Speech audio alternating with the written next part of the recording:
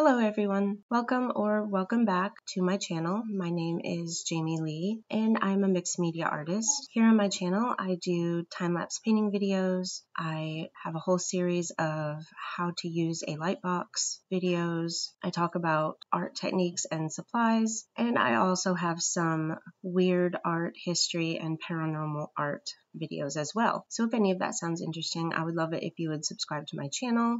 And today's video is going to be a Lightbox video with a little extra. So I had a comment on one of my Lightbox videos from a viewer who was asking, could I do a video on using a Lightbox to make a colored pencil drawing? And that is what we are doing today. So thank you to that viewer for asking me to cover this, because to be honest, I learned quite a bit from doing this as well. I've never actually done a straight colored pencil drawing, and because colored pencil was mentioned specifically, I figured that's what I would go ahead and do. Most of the time when I do use colored pencils, I've started with another medium, hence why I'm a mixed media artist. So I will usually draw out my reference onto my paper, and then I will use watercolors most of the time to get down a base layer, and then once I've done with the watercolors, I will go ahead and use colored pencils to finish things out. Well, this time, because I was specifically asked to do a colored pencil drawing, I decided, well, I guess we're just gonna go ahead and start with colored pencil. So if you're wanting to learn how to do this as well, you're more than welcome to print out a photo and follow along with me. You can draw the image using your Lightbox, and then I will go through the colored pencil portion and tell you how I did that. So really all you're going to need is a Lightbox and a decent piece of art paper. You don't want to have just some cheap paper. So if you can, try to have a fairly decent art paper. I've used papers that you can buy at Walmart, and those hold up perfectly well, so you don't have to spend a lot of money. Just make sure you're not using like regular printer paper or something like that, because this won't really work that well if you're using a very thin paper. And then all you need to do is have a set of colored pencils, and I'm using actually a variety of brands. I have Prismacolor, I have Faber-Castell, I have Caran d'Ache Luminance, and I think I even have a couple others thrown in there. So I have a wide mix. I prefer the Prismacolor and the Caran d'Ache, but that doesn't mean that you have to have those. You can use whatever color pencils you either own already or that you feel comfortable purchasing. So I start out doing what I normally do. I take my reference photo. This one I found on unsplash.com, and there's a particular reason I picked this photo. It's because I feel like this is representative of something an artist might want to do. Let's say you have a photograph of your family members or some friends of yours or somebody you know well, and you wanted to make an artwork out of that. I feel like this photo is a good representation of those kinds of photos that people would want an artwork made out of for their friends or family. So that's why I chose this one. And it's simply just a woman and a little girl who are posed together. And I wanted to do something fairly simple. If you do something like this, you can focus simply on the face or faces in your photo. In this particular tutorial, I did not mess with the background at all, although I could have. And if you have a photo that has a background that you want to use, you can certainly add it in. I just chose not to because I wanted to focus on the faces and the techniques for doing that here. So really all you need to get started is a photo like I have, your actual pencil, which you can see I have a mechanical pencil here for doing the Lightbox drawing, and then after that's complete, we'll be switching over to the colored pencils.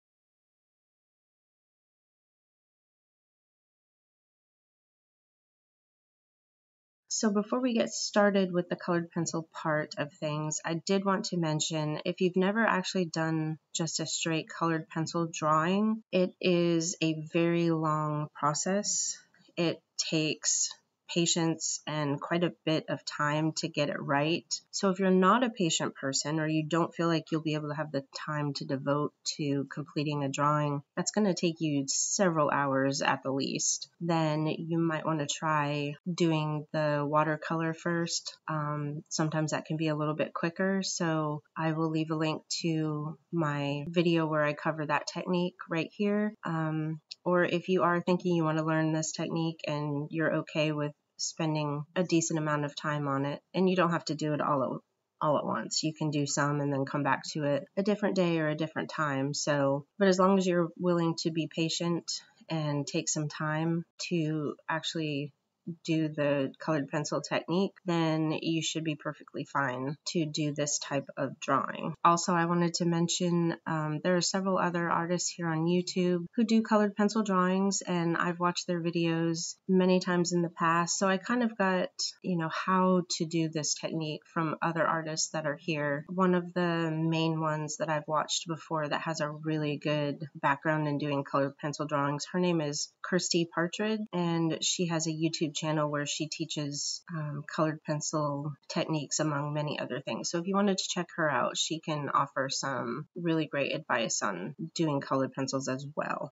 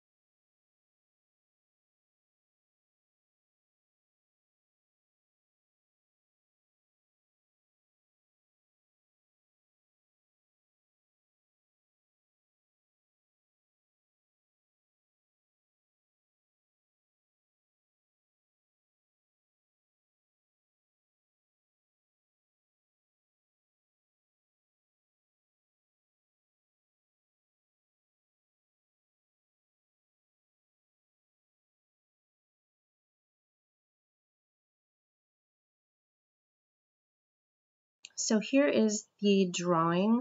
I made it a little bit darker just so you could go ahead and see it. You want to try to get your base drawing as light as possible because you don't want your graphite or your pencil to show through the colored pencil. So the next thing we're going to do is just take our drawing off our Lightbox, and what I'm going to do is I'm going to start my colored pencil drawing using just one color. I chose, it's kind of like a dark brown, like a burnt umber or dark brown color, and I'm going to fill in every part of the drawing where there is a dark or shadowy area. So I'm going to just fill in all of the areas where I see shadows in my reference photo. I'm going to fill in, things like eyelids, the corners of the mouth, and parts of the hair. Anywhere that there's a good shadow, I fill that in first.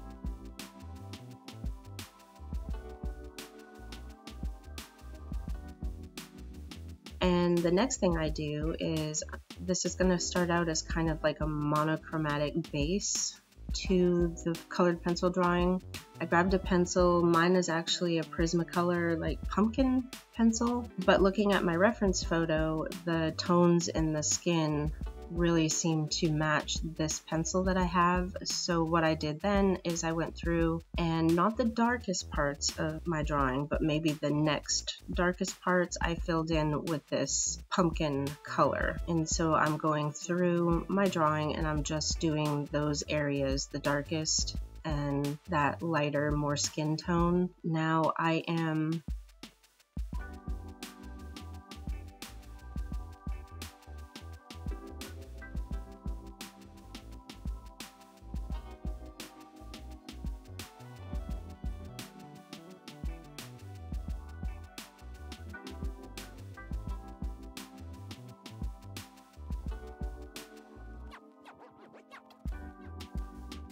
going to tell you right off the bat, at the beginning of your drawing, you do not want to press down hard with your pencil. You want to hold your pencil back further on the pencil, kind of turn it on its side, and you want to do the color that way. That way you're getting a really light layer of color. You do not want to do a dark layer of color to start with, because then you will not be able to get the full effect of doing the colored pencil technique. I'm going through here and I'm adding in some yellow tones. I think I had like a yellow ochre pencil and a lighter, and so I added those tones to kind of like the mid areas of the skin. You don't have to color in all of the skin. You can leave some parts lighter, but the parts that you are coloring in, you can layer over with your colored pencil colors. In fact, you should be. So I layered over some of the dark brown with some of that pumpkin color. I layered over the pumpkin color with some of the yellow color. And now I have this more reddish sepia tone for the little girl. I layered over some of the spots on her skin with that color. So what you're doing is you're building up very light layers of many different colors for the skin tones on your portrait. So you can see I'm going through here and I'm just adding more color on areas like this where it's not skin. That little strap of her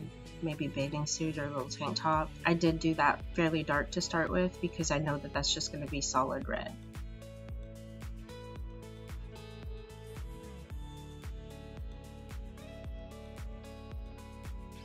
One thing you might wonder about if you're new to colored pencil drawing is, how do I know what colors to choose for my drawing? What I did for my own drawing is I looked at my reference photo and I looked at the skin on both of the faces. Now, one person here, the woman, her skin tone was quite different from the little girl's. The little girl had more of like a browner skin tone, and then the lady had more of like a yellowy skin tone. However, another thing I noticed was that the skin tone on the woman, on the side of her face that was closest to the little girl, she had a very red reflection, I'm assuming off this red top that the little girl is wearing.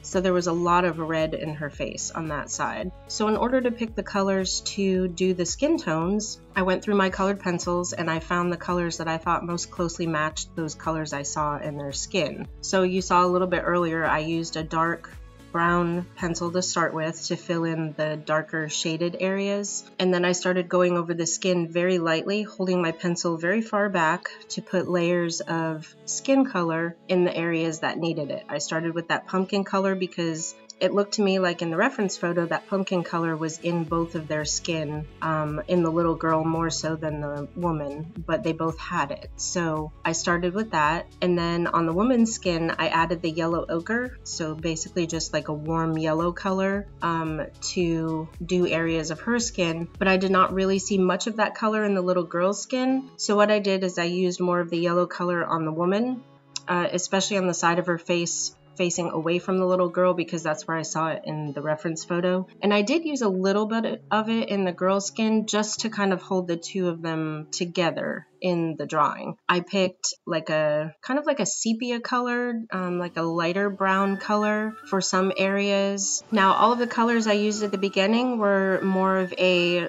darker to mid-tone.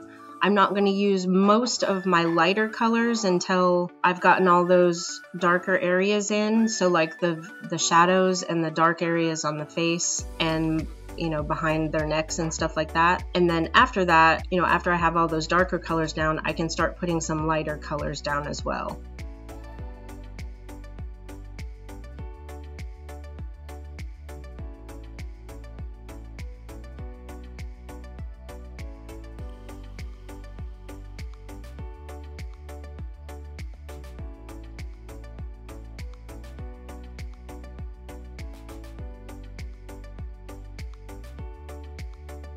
You can see now I'm using a red, it's actually a true red pencil to put those red tones in the woman's face. And right now you might think, okay, that looks a little bit crazy, but later on when I've layered more colors on top of that red, it will make it look like part of her skin tone and it won't be quite as red.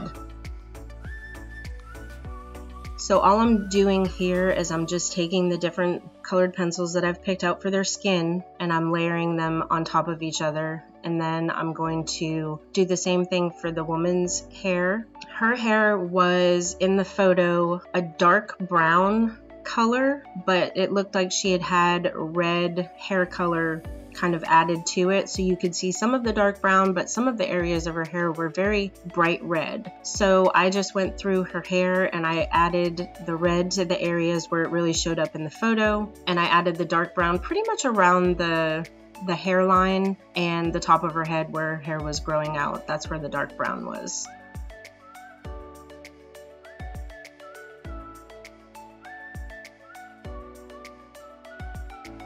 And then she also, this might be scary to some people to do this part, she has some hair strands blowing across her face. Now this is a point where if you put the hair strands in and they don't look right, it can really distract from the rest of the drawing. So the way I put her hair strands that are blowing across her face, I took a very sharp pencil and I put a very thin line. The hair strands that were blowing were kind of a mixture of the red and the dark brown, so I just did really thin strands of the dark brown and the red across her face, and I just kind of left them at that. I'll kind of work with them a little more here later on in the drawing.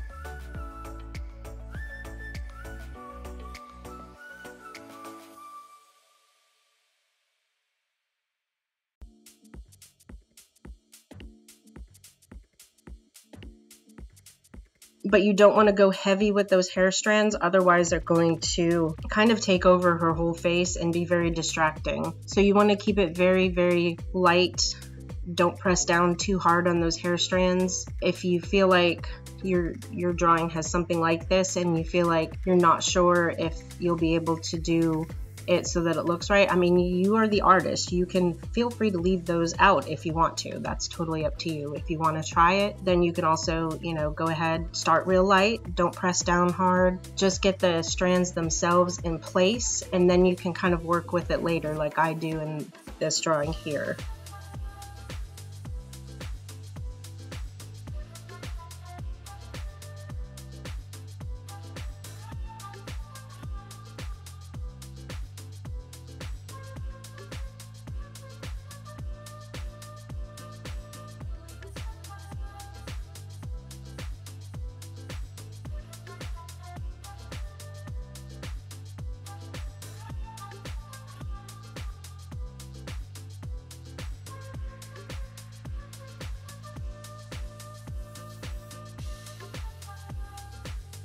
So I'm just going through and I'm trying to fill in all areas of the drawing with color.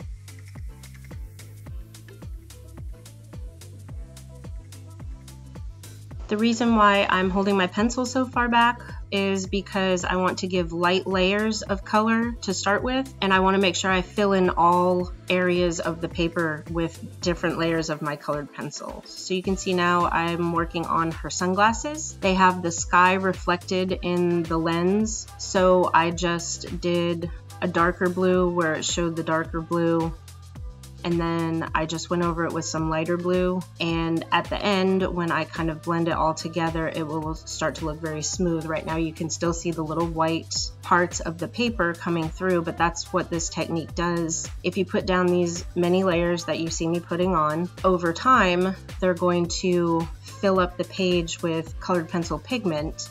And then at the very end, I'm going to use my lighter colors to go over those areas, pressing harder to blend everything underneath together to make it very smooth. And that's the kind of magic of this technique. The way it works when it works out is that all of that graininess that you see disappears as long as you have enough layers of light colored pencil, not light color, but light pressure underneath your final layers. So here what I'm doing is I'm just going through the drawing and I'm making sure all areas have the colors that are needed. I'm adding in some more dark to the hair. I'm working on the eyes and the under eyes. It's probably helpful to keep your reference photo right beside your actual drawing, so that way you can kind of look at your reference photo as you're working to make sure you've got all the areas of color that you see in the photo also in your drawing. So if you notice that, you know, an area that you've worked on before now looks too light, you can add more layers of color to make it darker, because that does happen as you work, as you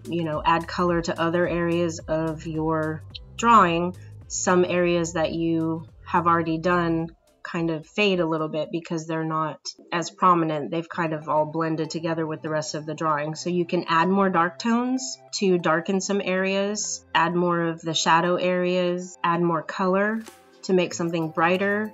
You can do all of that stuff as you're looking at your photo to see what areas of your drawing need a little work or need a little more pencil, and what ones are fine to leave alone. I added some more red and some darkness to her hair. I even used an orange pencil to kind of go over some of the red areas because she has some lighter areas in her hair. So that orange color kind of helped blend with the red a little bit.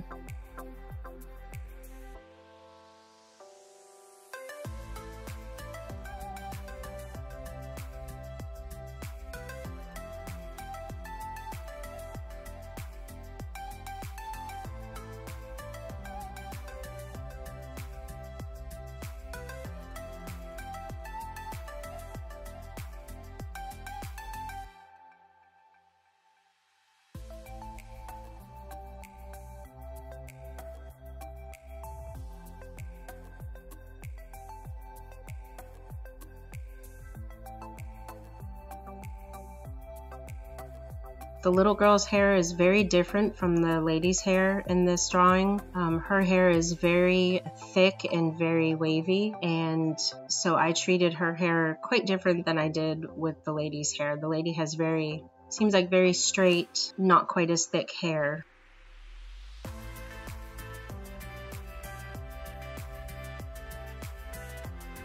You can see now I'm adding more layers to those sunglasses. It actually took several layers of just doing dark blue, light blue over one another to achieve the layers of color that I needed. And now what I did is I took a very light pencil. This is kind of like it's a white blue color, and I pressed a little harder over those areas with that, and then I used a little bit of the white to blend all the colors in the sunglasses together so it looks very smooth, like a mirrored lens would look.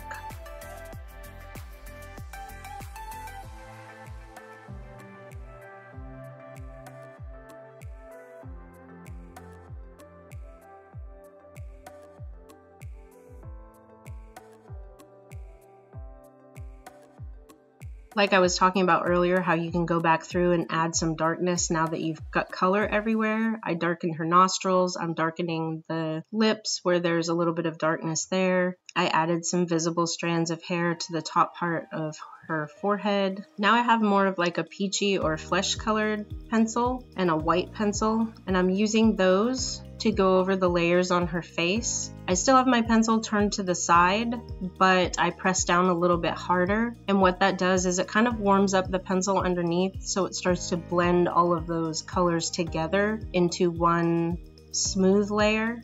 So I'm going to work on the lady's face first, and that's what I'm doing. I'm alternating between the darker colors just to add anything to areas that might be lacking. I'm using the white and the flesh colored pencils to go over areas, and you can go over all the areas of the face with that. And as you press down with those lighter colored pencils, you'll see that what's happening underneath is that the colors you use are much more smooth and blended than they were. It's starting to lose that grainy look where you can see the little white bits of the paper showing through, and it's looking much more smooth, almost like actual skin would look.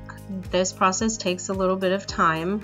You're going through with many colors over and over again. That's why I said it takes patience to do this technique, because at certain points you feel like, you know, this is going to take me forever to do this to get it looking right. But once you reach a certain point where you have enough layers of color on your paper and you start to blend together with your lighter colored pencils. So if you're doing skin tone, it would help if you have a pencil that has peach or flesh tones, or like a sepia tone for darker skin. The white, if you use that all over, will kind of give a white cast. So you try to only use the white in the highlight areas if possible.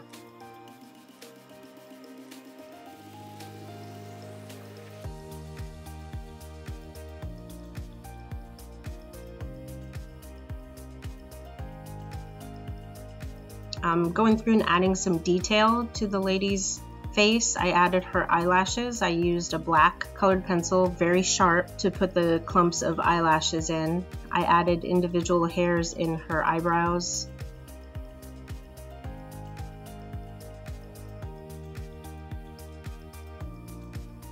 I went through that area in the shadow between her face and the little girl's hair, and I just made sure that there was no white in that area because that's a very dark shaded area.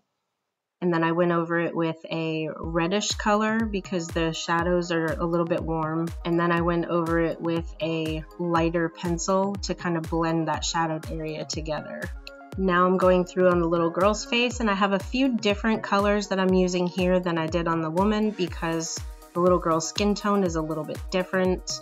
I'm using almost like a pink pencil to give her some blush to her skin. I was using that pumpkin pencil a little bit more because her shadowy areas on her face are much more orange and the lady's face are much more yellow. So I'm just going through like I did on the woman. I am darkening areas that need darkened. I'm adding color to certain areas that look maybe washed out or not as colorful. I added some red to her lips, and then I went over it with the lighter color pencil to blend her lips together. On both of their teeth, the teeth are not actually white. On the lady's teeth, I did a peachy or flesh colored pencil to kind of do a very light layer on her teeth, and then a little bit of like pink at the top because where the gums are, it's going to kind of show on that area.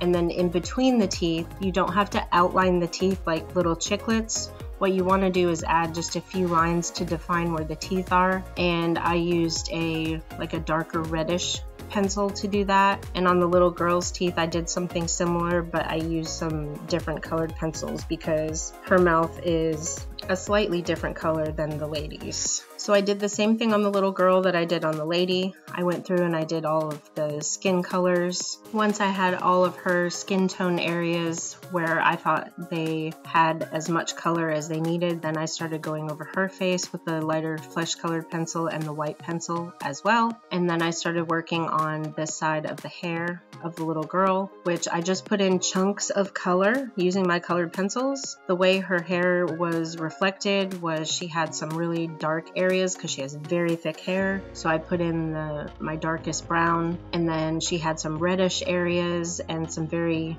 yellowy blonde on top, and then I went over it with some white pencils to give those lightest strands. And then there is one thing I did at the very end, which is why I showed the final photo, is when I looked at the little girl's face, I felt like her nose needed a little bit more definition at the top between her eyes. So I took some of the peachy pink pencil that I had and I added a little more color there on either side of the nose, so it wasn't quite so bright, and it helped define the top of her nose a little bit so it didn't look so wide. And that's pretty much the end of the drawing. At that point, I considered it finished and added my signature to the drawing, and I did not complete any sort of background.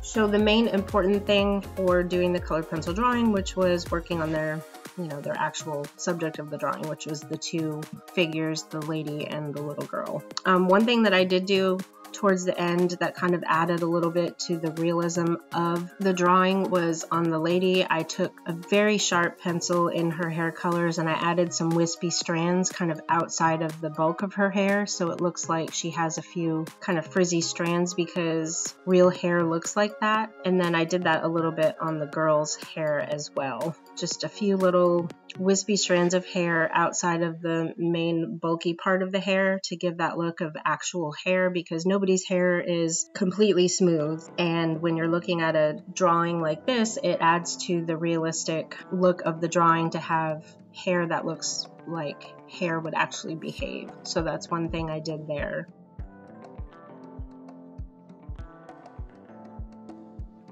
And so that is the completed Lightbox drawing 2 colored pencil artwork. I hope you found this video helpful. As always, please subscribe if you are not subscribed. Ring the bell to be notified when I upload new videos. I do take suggestions from people who watch the videos and are having questions and want me to cover something in a video. So if that's you, go ahead and leave me a comment and I will take a look and see if I can come up with a video for that. I hope you have a great day. Thanks for spending a few minutes with me on my channel. I really appreciate it, and I will see you again soon in my next video. Bye-bye.